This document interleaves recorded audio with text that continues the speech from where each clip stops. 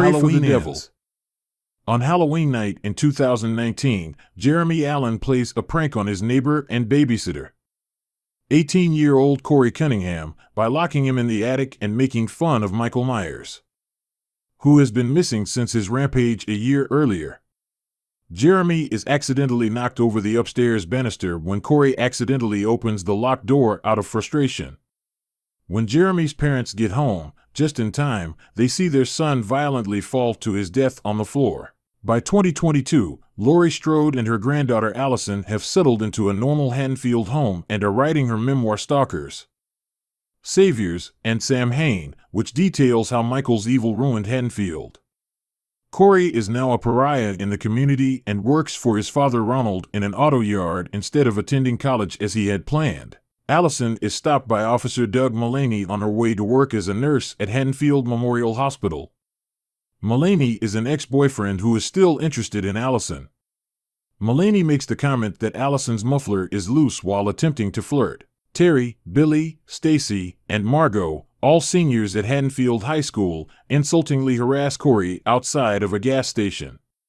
After Terry shoves Corey, Corey cuts his hand on the broken bottle glass. Laurie steps in.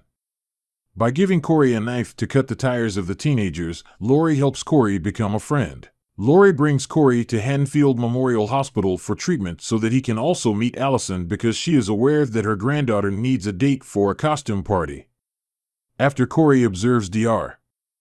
Mathis talking down to Allison, who is vying for a promotion, they have a bonding moment.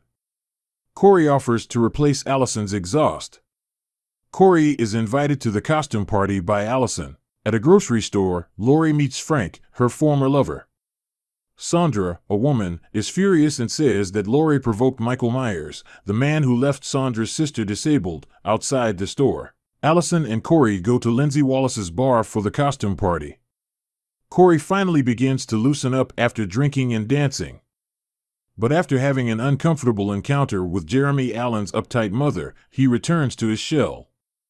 Before leaving on his own, Corey lets out his frustration by telling Allison that he isn't a project for her to fix. Corey is harassed on his way home by Terry and his 3 friends. Corey's glasses are crushed by Billy. Corey is thrown over a bridge by Terry and into a small camp of homeless people in the underpass below. Corey is dragged into the sewer by Michael Myers, where he has been living and killing more people for 4 years.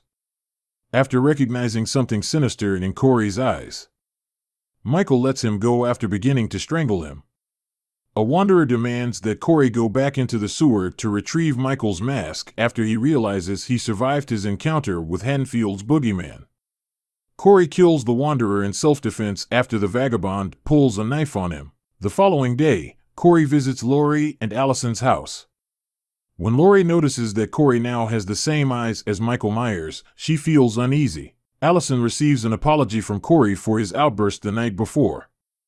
After that, Corey takes Allison to the Allen house, which is now empty, and tells her about what happened that caused Jeremy to die. Laurie goes to talk to his mother Joan because she is worried about Corey. Because Haddonfield required a new boogeyman following Laurie's disappearance, Joan attributes the town's treatment of Corey to Laurie. In a diner, Corey and Allison talk about the tragedies in their families. Together, Corey proposes burning Haddonfield down.